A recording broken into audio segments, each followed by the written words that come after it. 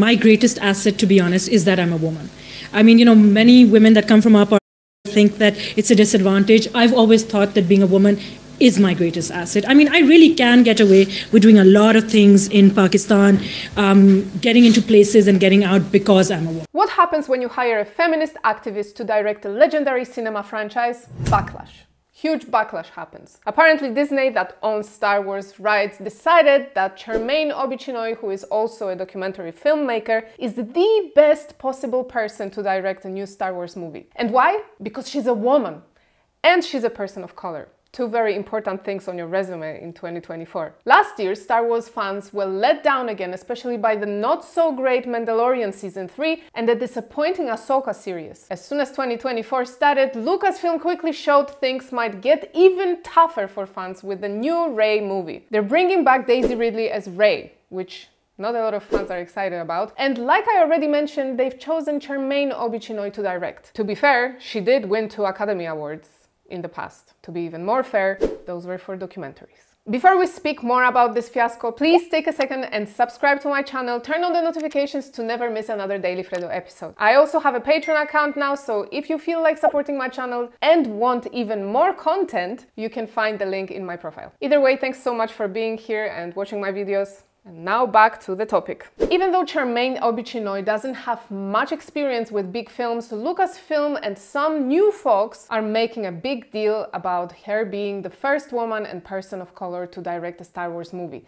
And what happens when die-hard movie fans get pissed off? They start digging. And this is a video from 2015 that resurfaced that everyone is currently raging about. What is the balance of activating a force for change, but also trying to permeate that patriarchy, that power structure? And is that a part of the calculation of your art as well? And what's been the reaction to that?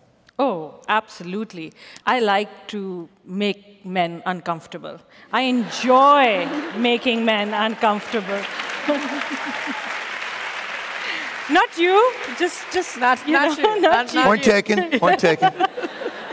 It is important to be able to look into the eyes of a man and say, I am here, and recognize that. And recognize that I am working to bring something that makes you uncomfortable, and it should make you uncomfortable because you need to change your attitude. And it's only when you're uncomfortable, when you're shifty, when you have to have difficult conversations that you will perhaps look at yourself in the mirror and not like the reflection. And then say, maybe there is something wrong with the way I think, or maybe there is something wrong with the way I am addressing this issue. I like to make men uncomfortable. I enjoy making men uncomfortable. First, I want to give it some context because Chinoy is not talking about Star Wars here. It's an old interview from the time when she directed, I think, A Girl in the River, a documentary about a woman in Pakistan sentenced to death for falling in love becomes a rare survivor of the country's harsh judicial system. A movie meant to showcase women's real oppression. Not the Americanized version we hear feminists raging about today, listing their first world problems. So she says she likes to make men uncomfortable. Well, I think this film would make anyone uncomfortable because it's not a light topic, it's not a light watch. And yes, men should know about these things happening in the world. These horrors should be exposed. Unfortunately, fourth wave feminism distorted what the movement is supposed to be about. And men, not only men, people became desensitized again to women's issues because of overcorrection. Feminism, instead of fight for equality, became a men-hating movement.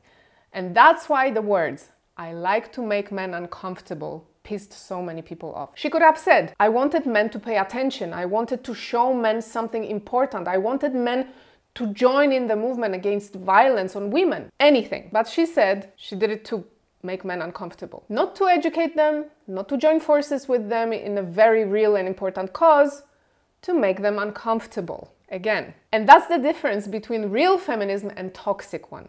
Okay? Let's just imagine for a second if it was a man that says it.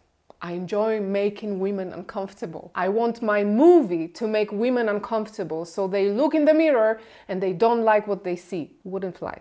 Someone said, the fucking irony in what she's saying.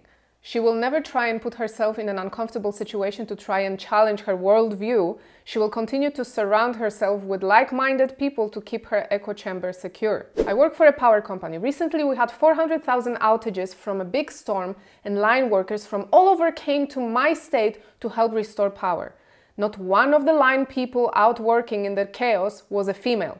I say next time we need line men to restore a massive outage, they should all pull up their hands and say, "We will let the women handle this one." And another one, to whom it may concern, I will not ever go to a feature film of any kind directed by a woke activist. Here is what Chinoy said. You know, I'm very thrilled about the project because I think what we are about to create is something very special.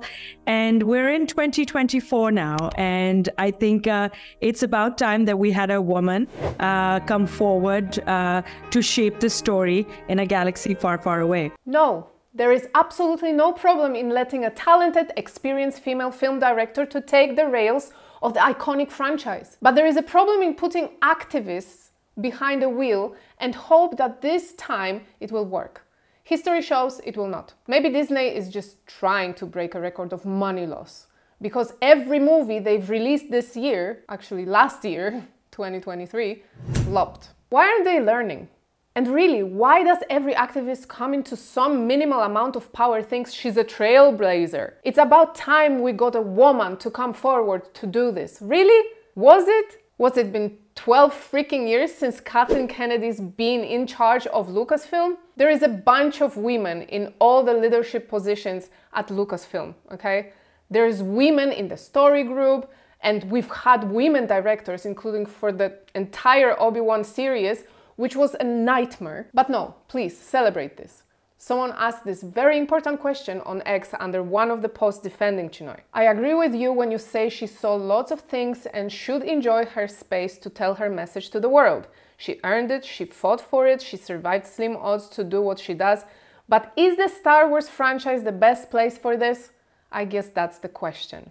And the answers went deep.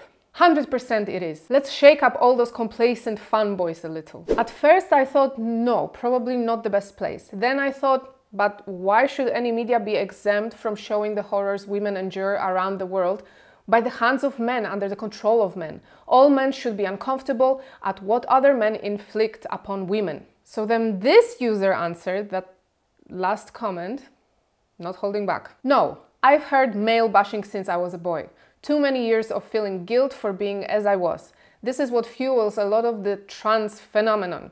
Men propagandized to believe being a man makes you evil, rather than your choices, with no indicating of how to be a good man. That escalated quickly. See, that's what I mean. When a beloved movie franchise is suddenly used to evoke some sort of political message to serve a political agenda, no matter how noble, even if the intentions are good, it's just not going to work. It's not entertainment anymore. You feel like you're supposed to be brainwashed, like you are a pawn in someone's game. And that's what the audience doesn't like, especially when it's so obvious, like in the case of every movie Disney ever made. Maybe not ever, last few years. Because what did Chinoy do in terms of making actual big budget movies? Nothing. She's directed a couple of episodes of Ms. Marvel, which ended up being so bad that had to be reshot. Not by her, of course. That's it. That's what we are riding on. The worst performing series on Disney Plus for Marvel. And now she's going to direct the Rey movie, World of Reroad. Over at Star Wars News Net, Rob Leonardo had this to say about Obaid-Chinoy's comments. This is a disappointing statement from Charmin.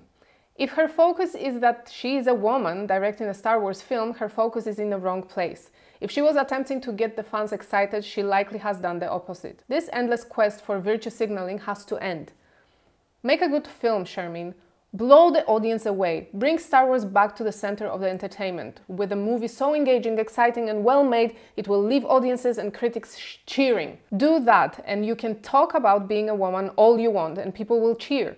Until then, please stop sounding like you are working in Disney's PR department with a focus on diversity and equity. Okay? Just make a good movie. When is the last time we had one come out of Disney Studios? It seems like the priorities there are not in the right place. Make a good movie. You would think a person who feels honored to take over a story of Star Wars would express her gratitude, respect for George Lucas, for the fans. She could speak how she loves the franchise and wants to do its justice, and she wants to bring something to the audience that they will love. Make history because the movie will be so good. No, it's legendary because she's a woman, and finally a woman gets to do something. But as always, I want to know what you guys think. Did Disney make the right decision hiring Obaid-Chinoy to direct the new Star Wars? Let me know in the comments. And if you like this video, make sure to like and share it so the algorithm will bring you right back here. And of course, subscribe to my channel, turn on the notifications to never miss another Daily Freddo episode. That's all for today. Have a good one. My greatest asset, to be honest, is that I'm a woman. I've always thought that being a woman is my greatest asset.